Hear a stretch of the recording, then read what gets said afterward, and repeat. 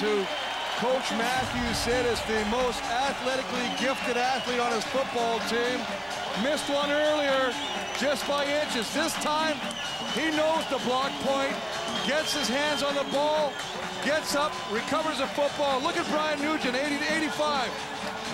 Going down there, providing the blocking, allowing Baron Miles to get in to the end zone. But it all starts with this, knowing the block point. This is indeed a craft.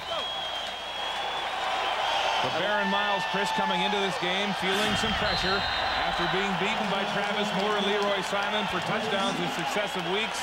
But here he's been terrific with an interception and now a block punt. Picked up the fumble and a touchdown return for 31 yards. This is a guy that blocked 3 last year. You knew he was getting close. He just missed one previously. Let's take another look. You see the kicker right there. O'Malley gets a little bad snap, has to cradle it. That extra second of scooping the ball off the ground allowed Baron Miles the time to get in there to the block point. And then this is what you don't teach. After you block, after you make the block, you pick it up, you ramble in the end zone, and the rest of the team, smart, Brian Nugent, 85, going down, making the key block to allow him to get it to the end zone. Now Tavares Bolden, the backup, conducting the interview, it appears, on the Montreal bench as they celebrate, and some of the pressure comes off this veteran. And Duncan O'Malley. Remember something now, that's just special teams. That's special teams.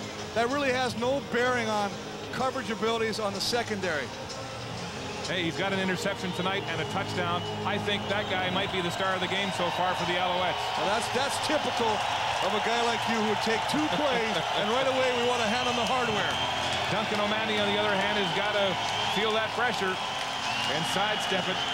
And don't forget, Baron Miles was involved in that boxed up play at the end of the game last week. It happens because of the bad snap. Don't forget the roughing the kicker last week that allowed BC to win it 28-27. Here's McGarity with a lane on the outside, and he's hauled down by Patrick Dervelis as he crosses the 45. Well, far be it for me to correct you, Mark, but it was Omar Evans who took the roughing the kicker the contact in the kicker last week. Yeah, but who was also in there? Baron Miles. The 2 of them were in there. I'm going to give it to you, but I don't know your place. It's lively in the booth tonight.